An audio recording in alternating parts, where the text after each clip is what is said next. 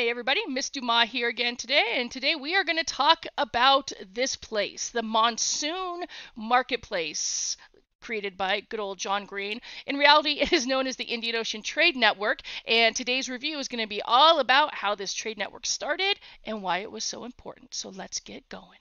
All right, first of all, we do need to know that sea trade did not start with the Indian Ocean trade routes. I mean, it dramatically expanded as a result of it, but it didn't start because of it. Sea trade was actually going on much earlier, especially in the Mediterranean Sea during the time of the Greeks and the Romans. And the Greeks and the Romans would use the sea to be able to gain access to luxury goods or trade for goods that they needed. So people knew how to trade on the sea before the Indian Ocean trade route. But as you guys can see on the map, that Mediterranean Sea, I mean, this is pretty limited. This is pretty regional. The Indian Ocean trade route is going to be much bigger. And here it is, the Indian Ocean Trade Network. And as you guys can see, this is what we call an interregional trade route because it involves a bunch of different regions going to a bunch of different places in order to trade. So we've got China, and we've got India, and we've got the Middle East, and we've got Southeast Asia, and we've got East Africa. So this trade route really does bring most of the Eastern Hemisphere together. But one of the coolest things about the Indian Ocean Trade Network is this was not a trade network that was developed by governments. This wasn't a trade network that was developed by countries. These were just individual merchants, maybe in Guangzhou or Malacca or Hormuz or Mombasa, who decided, hey, I kind of want to sail the ocean. I kind of want to go see what the rest of the world's like. I want to sell some of my goods someplace else. So let's go and try it. So it was basically individuals with a lot of initiative who decide to go out, sail the Indian Ocean, and see what they could gain for themselves, whether it be, ideas or profit or whatever else. And it totally worked. And the coolest thing is, everybody just got along. Right? Nobody was trying to necessarily rip each other off or fighting for control. Everybody was just it's like the hippie trade route of the time period. Live in peace and love and everything else like that.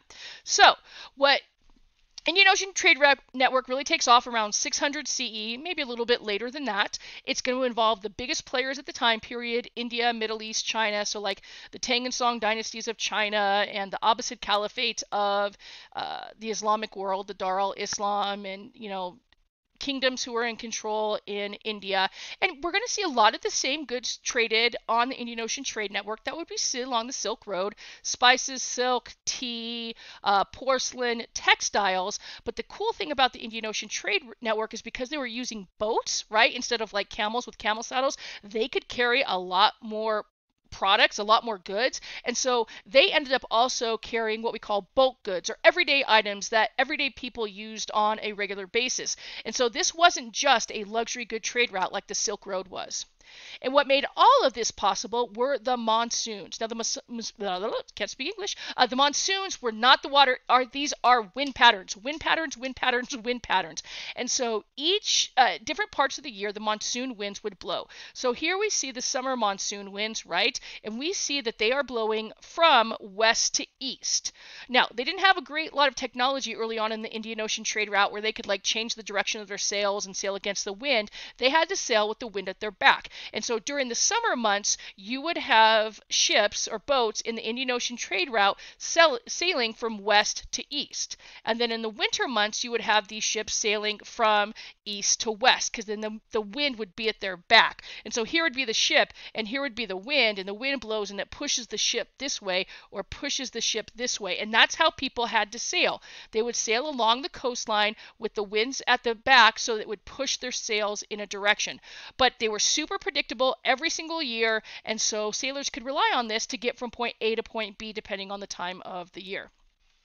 And also, like we said, improved boats were really important to the success of the Indian Ocean trade route, whether it was the Middle Eastern dhow or the Chinese junk. These were bigger boats. They were more stable on the water, and so you could carry a lot more product and not have to worry about capsizing, which is always important in sea-based trade.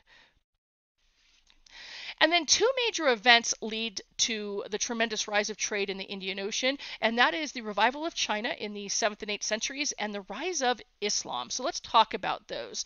So we know in Chinese history, you have a dynasty, it falls apart, we have a warring states period, then we have another dynasty, it falls apart, then we have another warring states period. And that's really what happens a lot in China. Well, when the Tang and the Song dynasties come to power after the last warring states period in the 7 and 800s, right, these are pretty what we'd call cosmopolitan Chinese dynasties. They were definitely more open to trade than previous dynasties. They were a little bit more open to foreign ideas, at least in first, and so they actively encouraged trade. And so they got involved not only more on the Silk Road, but they're going to get involved in the Indian Ocean trade route as well. Specifically, their involvement's going to mostly deal with like Southeast Asia, which I'll show you guys on a map, and then a little bit into India, right? So they're definitely going to be more involved. And when the Chinese are involved, that means there's going to be silk, there's going to be tea, there's going to be porcelain, and there's going to be money or cash flow to help facilitate the trade. So this really helps encourage the growth of the Indian Ocean trade route.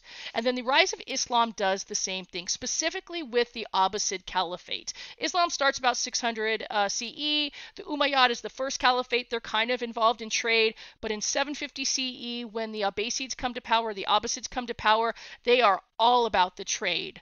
They are all about gaining knowledge and ideas and technology. And so they are trading via the Trans-Saharan trade route, and they are trading a little bit via the Silk Roads, but they're trading predominantly along the Indian Ocean trade route. And because of their curiosity and their goal to get as many different things as they can, they're heavily active in the Indian Ocean trade route, which again encourages more trade. And all of this also leads to the rise of new players. Yay! Finally talking about someone different.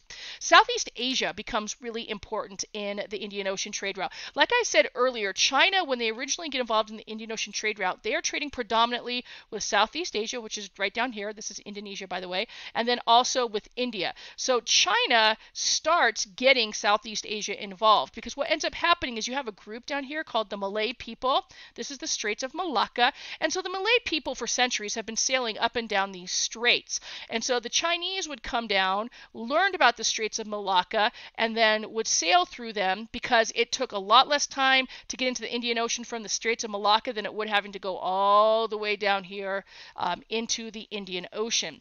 And there's this group of people called the Srivijaya. And the Srivijaya started as a little kingdom. They definitely had ambitions to be more. And what they ended up doing, ready for this, is they ended up taxing ships that would come through the strait. So they already had access to gold and spices because it's Southeast Asia, but then as any ship that came in or out of the strait from whatever direction, they would tax. And because so many ships were coming through, the Srivijaya gained a tremendous amount of money. And from this money, they built up their kingdom. They had more people, a stronger government, a stronger military. And so as a result of the Indian Ocean trade route, we get a new empire in Southeast Asia. Way to go. But they are not the only ones that develop as a result of the Indian Ocean trade route. We also have East Africa and the Swahili city-states. So these cities along East Africa, they have existed for a long time, right? But they haven't been major players really with anything until the rise of the IOTN. And what ends up happening is you've got sailors from, say, India or the Middle East or whatever else, and when the monsoon winds are blowing from east to west, they end up hitting into the East African cities, okay, on the Indian Ocean, and they kind of have to stay there because they can't sail back until the wind patterns change directions, until we get the winds flowing from west to east. And so they stay there until the wind patterns blow, and as a result of staying there, they actually develop bigger cities. And so you'd have these cities like Mogadishu or Kilwa or Mombasa, and you would see a bunch of different people there because they had to stay there until they could go back to their place of origin. So that's why if you walked into Mombasa or Mogadishu or Kilwa, you would see Muslims and Persians and Indians and Africans all living at peace with one another, right? All kind of gelling their beliefs, sharing their cultural identities. And so you get a lot of cultural diffusion in East Africa and the Swahili city-states. And actually, you're going to see a lot of cultural diffusion in the Middle East, in Africa and India. Not so much China, because you know how they feel about foreigners and foreign ideas. But that cultural diffusion is a huge part of the Indian Ocean trade route, and one that we've really got to focus on. So we've got religious diffusion first. We've got Hinduism and Buddhism coming from India into Southeast Asia. We've got Islam coming from the Middle East into the east coast of Africa, also into India and also into Southeast Asia. We don't see a whole lot of diffusion of Confucianism outside of East Asia, so that's no big deal. We have different sharing of knowledge. We know the Abbasids and the Chinese were really big about knowledge. Chinese was big about Chinese knowledge. The Abbasids were big big on everybody's knowledge. And as they traded with different regions, whether it's Africa or Southeast Asia or East Africa or India, they would share their knowledge and their ideas. And so you had this huge technological diffusion, this huge educational diffusion. And this is really why the Indian Ocean trade route becomes so valuable to most people during that time period. Well, the Silk Road was cool and it traded amazing luxury products and some religions. It didn't have nearly the cultural diffusion impact that the Indian Ocean Trade Network will have. So that is a brief review of the Indian Ocean Trade Network. If you want to know more about it, definitely click on this link. It's a really cool site. It's an interactive map of the Indian Ocean trade route that gives you a little bit more information and cool visuals. So I would highly recommend that you go and visit that. As always, if you have any questions or any concerns, you can contact me at any time. And until next time, see you later.